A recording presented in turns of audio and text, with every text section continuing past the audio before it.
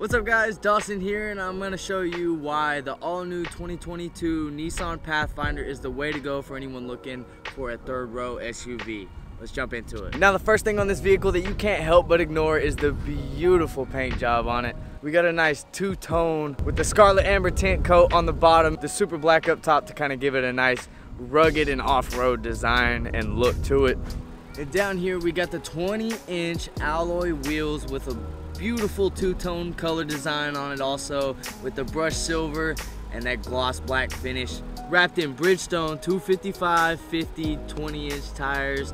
And of course Nissan had to keep it original with that beautiful V-Motion grille. And to go along with that V-Motion grille, you have these U-shaped headlights with the nice integrated LEDs. Now let's hop inside and see how this chestnut interior is. To start off on the inside, we have this D-shaped steering wheel that Nissan offers on all of their newer vehicles.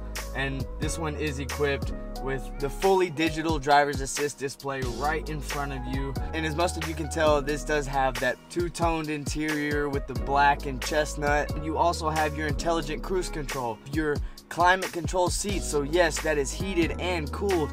You also have your heated steering wheel. These do come equipped with a nice wireless charging port right in front of you in the center console. In the second row of the Pathfinder back here, you do have your nice center console with the dual captain chairs. You even have your climate control for the back seat right on the back of the center console with all of your charging ports ranging from type C, type A, all the way to a normal house outlet plug. And yes, these captain chairs back here are heated too, and that is right there with the climate control on the back of the center console also.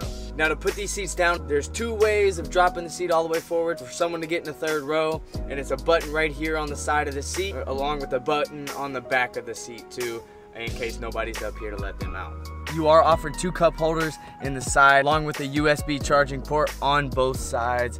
And to top it all off, they are offered with premium audio by Bose. And if you ever needed to, you had your hands full and you needed that liftgate open, don't worry, you've got hands-free liftgate on these. So for anybody out there looking for a third row SUV, I hope this helped you decide which one's gonna be best for you, whether it's the Nissan Pathfinder or one of its competitors.